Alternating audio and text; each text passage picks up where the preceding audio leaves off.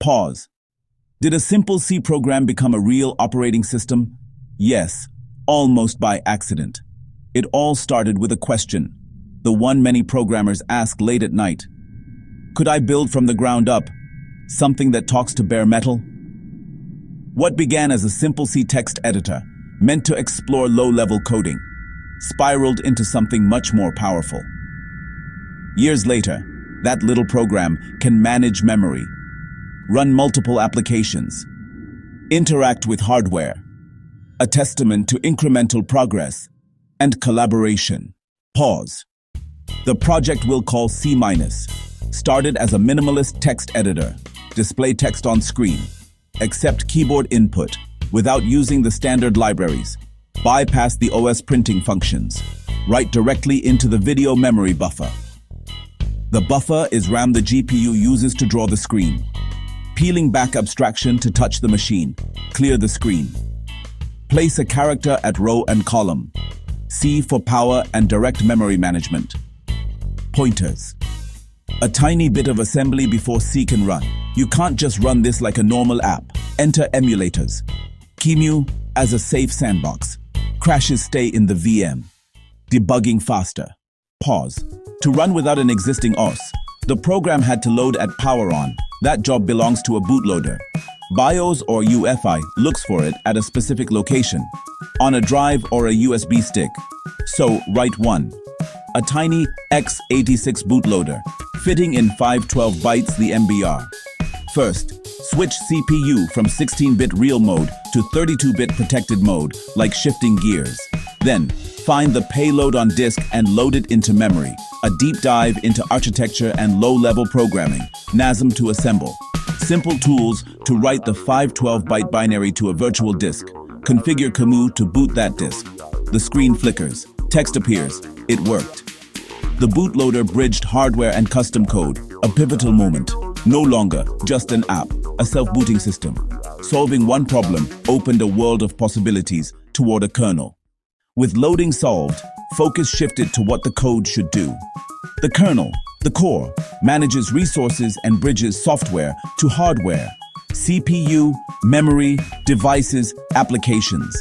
At first, the C- kernel was minimal. First big task, handle hardware interrupts, set up the IDT. A keyboard or timer interrupt asks the CPU for immediate attention. The CPU looks up the handler and runs it. A programmable timer enabled real-time reaction and paved the way for multitasking. Early on, the kernel could touch all memory, simple but dangerous. Implement, paging, map virtual addresses to physical RAM. Each process gets its own address space, like private mailbox keys. Then a scheduler decides who uses the CPU at any moment. Timer interrupts trigger context switches, so fast it feels simultaneous.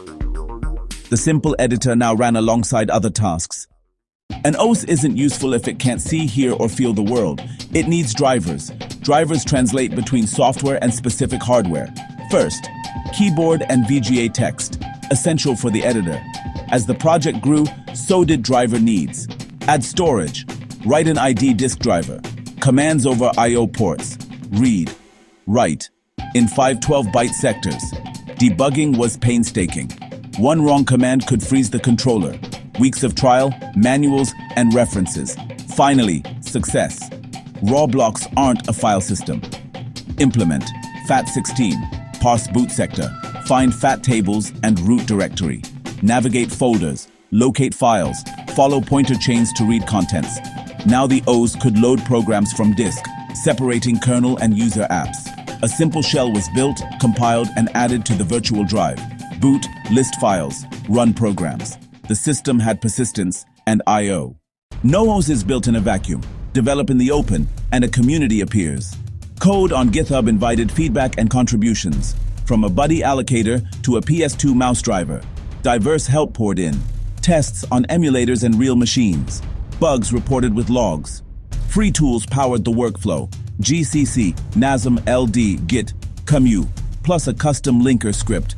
Wikidocs, comments, and commits lowered the barrier to entry. The journey teaches bootloaders, memory maps, schedulers, drivers, by doing. Not a rival to Windows, MacOS or Linux, limited security, support, and polish. Its purpose is a learning platform, a transparent box you can study and change. With simple tools, a curious mind, and a community, you can build something amazing. Start small, share, learn, add one piece at a time.